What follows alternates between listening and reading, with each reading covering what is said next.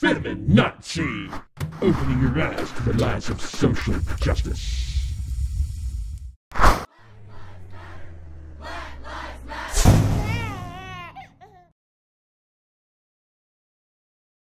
What up, party people in the place to be? It's your boy, FemiNotSee. Okay, that doesn't really work for this kind of video. This is my first video after a long hiatus, and I wasn't going to do any more videos. I actually had a final episode recorded up. It was, just the usual be good to each other type of thing. What has changed? What has inspired me to come back and make more of these social commentary videos is the incident in Charlottesville, Virginia. I am on Twitter right now watching a shitstorm develop. It's been going on all day, and I've not really had a lot of time to keep tabs on it, but from what I can gather, there was some sort of rally called Unite the Right that was permitted by the city. They actually were holding a permit to have their rally. And they were supposed to have the rally today, which is a Saturday, August 12th, at 12 p.m. Eastern Time. There was a situation where the city tried to revoke their permit, and they went to court to get a preliminary injunction to have their permit reinstated, because it was being pulled on the basis of what they were saying. It's very interesting what happened after that, because we have a situation where a rally that, there's a lot of white people involved, and it very much is a backlash rally to things like the Black Lives Matter riots, Berkeley, Ferguson, you name it. It basically is we're fed up with being told that we're pieces of trash just because of our race and perhaps our gender, because a lot of it was white men. The people who are the only group, be it by race, by gender, the only group that is totally okay and even fashionable to say very bad things about, they got fed up with it, and they had a rally. They had a rally to counter-protest all of the things that have been going on. We've seen a rise in largely so-called left-leaning rallies. They're not very nice. There's a lot of property destruction, a lot of violence, cars being set on fire, businesses being destroyed.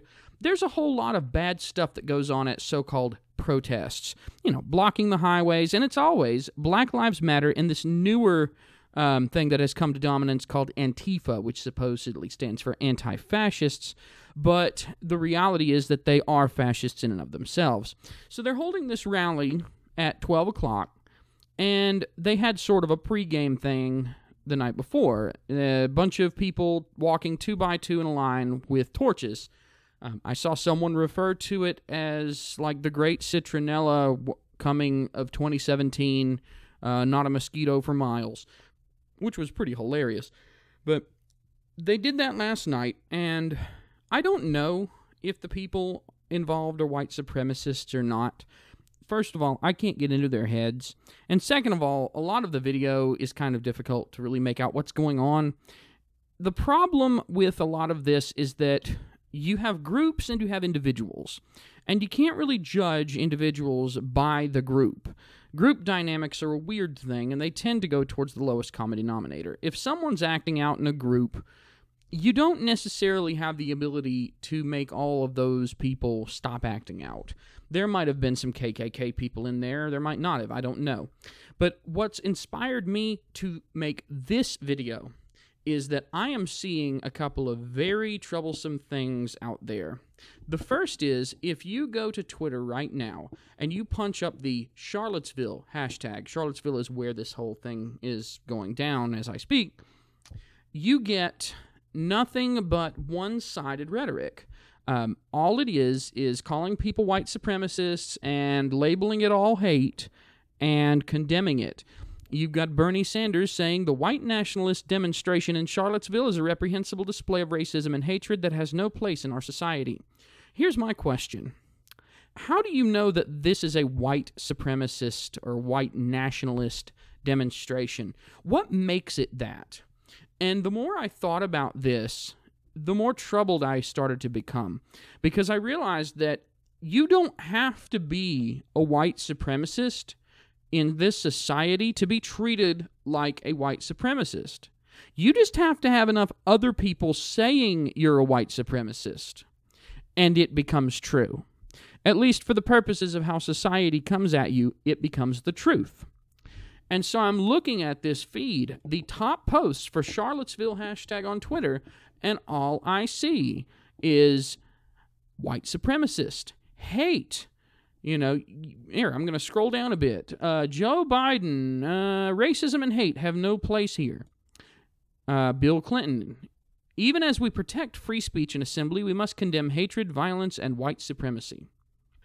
So, from what I can tell, nothing was violent until Antifa protesters showed up and started confronting the so-called white nationalists, white supremacists, whatever you want to call them.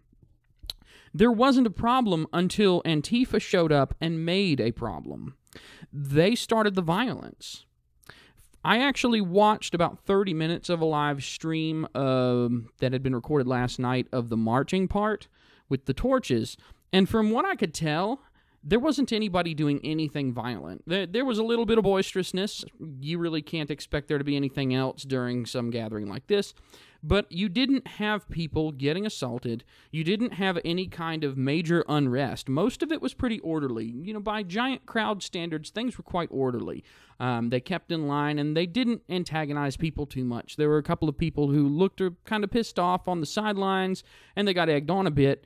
But there were no violent clashes for a long time until the Antifa people showed up and decided to start the violence. Now, here's the problem. They had gotten a permit. The permit was revoked. The permit was put back into effect by a judge who said, you can't revoke this permit just because you decide you don't like what they have to say. They have a right to free speech. Here's the problem with that. Your right to free speech ends once the violence begins, or at least that's the way it seems to work, because when Antifa came in and started to provoke and attack the people who were in this Unite the Right rally, whether they're white supremacists or not, external forces came in and started assaulting them. They started fights. At that point, riot police were called in. Riot police were called in, and the protest was deemed unlawful. It was called an unlawful gathering, and everybody was required to leave. Now, keep in mind, they have a permit from the city that a judge has forced to stay in effect. So all you have to do if you don't like what's going on is show up and start beating the shit out of people. And, oh, hey, you know that lawful gathering that you had permits for that a judge said you could totally do? Well, you can't do it anymore because someone else showed up and started throwing punches. It gets even more fun because now we've got... The violence was started by Antifa. The people are labeled white nationalists and white supremacists, even though the evidence is kind of sketchy, and someone has died as a result of this violence. You have a city-permitted and judge-approved gathering that has been shut down. Now, let's go a step further. Yes, the rabbit hole goes deeper. Another thing that bothers me greatly is that I have noticed an interesting batch of pictures posted to Twitter to support the narrative that these people are white nationalists, white supremacists, and associated with the Ku Klux Klan. I've seen pictures of people throwing Nazi symbols, throwing the Nazi salute out there. Now, what's very interesting is that I did a little digging on some of these symbols, on some of these photographs, the things that are being posted, and it turns out there was a Ku Klux Klan rally in the same area, or I'm guessing it's the same area, and there are pictures from the KKK rally that was before the Unite the Right rally, way before, like weeks. There are pictures from the KKK rally being posted as if they are from the Unite the Right rally to support the narrative of white supremacism. So in review, we have a bunch of white men who gather, predominantly white men anyway, and who are not being violent, who are peaceably assembling. They are attacked. Violence is committed against them by Antifa after they have to fight to keep their permit because the city tries to shut them down preemptively. They get attacked by Antifa, and a bunch of pictures are posted to Twitter to support the narrative that they're white nationalists and white supremacists and KKK members that are from a KKK rally, not from this one. Then an Antifa guy drives through a crowd of them and kills someone. Let's see. But here's the fun part. We still have the top posts on Twitter being nothing but big shots saying all these white nationalists are not okay. Hate speech is not okay. This should be condemned universally. You are all bad people. Blah, blah, blah, blah, blah. Well, you know, as it turns out, most of the narrative is false. But this is the thing. It doesn't matter whether they're lying or not, because people believe it, and because large corporations like Twitter that want to maintain a certain narrative have the power to do so.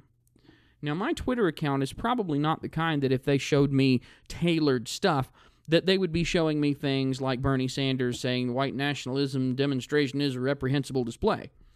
Because I have a lot of people who don't all think in the same way in my follows. And yet, this is it. You know, the narrative is established. What are you going to do? What are you going to do about this? What is anyone going to do about this? The narrative is there. The narrative is not changeable. Because no matter what the truth is, Bill Clinton and Bernie Sanders, what they say on Twitter, that's what's in the top posts. That's what you're going to hear. All you're going to hear is things like, oh, they didn't bring out tanks for this, but they brought tanks out for Ferguson. Well, Ferguson had riots. You know, this never became a riot situation. You didn't have mass destruction going on. This was a peaceable assembly that was disrupted by violent third parties. You can't even compare the two things. But it just blows my mind. It absolutely doesn't fit within my thick skull. How in the hell is it possible that the truth is completely different than what everybody believes?